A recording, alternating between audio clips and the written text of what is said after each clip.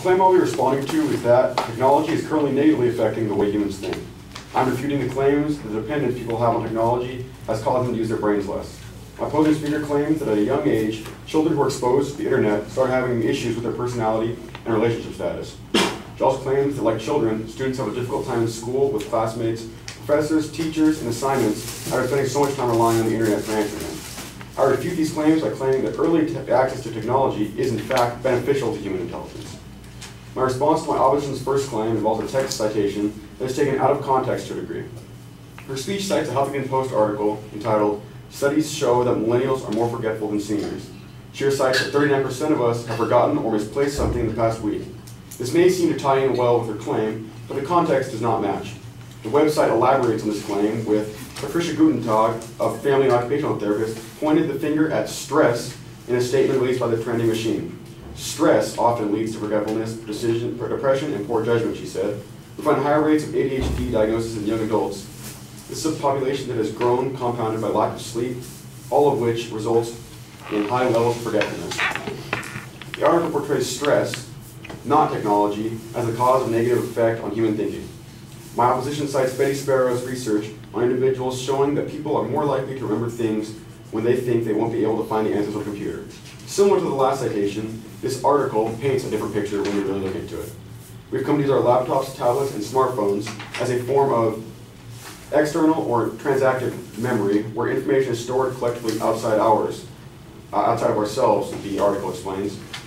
We're becoming symbiotic with our computer tools, growing into interconnected systems that remember less by knowing information than by knowing where information can be found. Sparrow believes that this new trend might make us smarter because we don't waste energy trying to memorize facts, thereby reserving brain power for understanding the big picture, the article explains. As she told U.S. News and World Report, if you take away the mindset of memorization, it might be that people get more information out of what they are reading, and they might be better able to remember the concept, she explained. My opposition's second claim involves children having issues with their personalities. She claims that children can rage if they don't get their tablets to watch YouTube. This can be true, but still it does not hold any significance. Children act out of line because they are children, not because they use devices. A child who is attached to any item, whether it be a tablet or a stuffed animal or a toy in general, can lose control when it is taken from them. I'm sure we've all seen examples of tantrums and kids freaking out when they do not get what they want. The belief that exposing young children to modern technology being strictly negative is false. Parenthood.com explains that there are many benefits of allowing children to explore the world of digital technology. They include, but are not limited to, better hand-eye coordination, improved language skill, promoting of school readiness and cognitive development, and higher capacity for visual attention.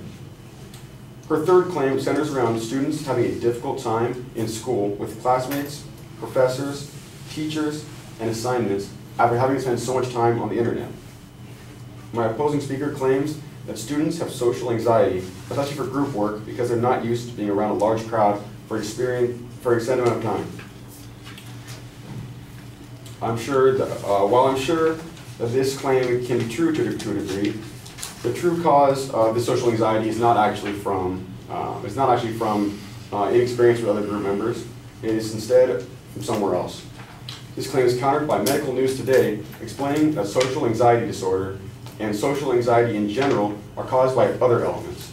The four most common causes are a person's brain structure, the chemicals in their body, the demographics, and different genetic causes. These four causes contribute to social anxiety, not technology at a young age. Early access to technology is in fact beneficial to human intelligence. Okay.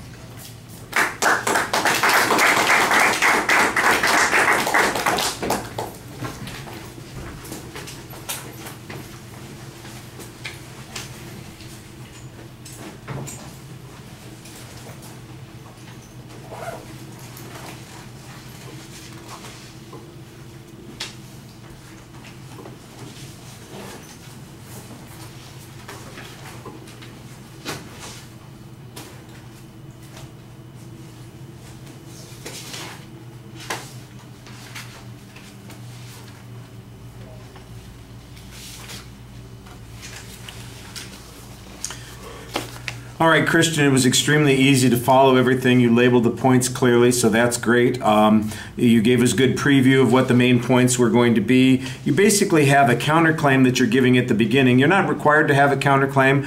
In fact, I think there are only a couple of places where the counterclaim really is applicable, but it was fine to have. The challenge that you have on the first point is to the evidence and what, in fact, the source of the problem is. I thought it was very good of you to go and look at the advocate's original evidence and see that there was a context issue going on here, and then quoting directly from that source suggests there's inconsistency. This is a good example of internal inconsistency, which we talked about as a test of evidence before.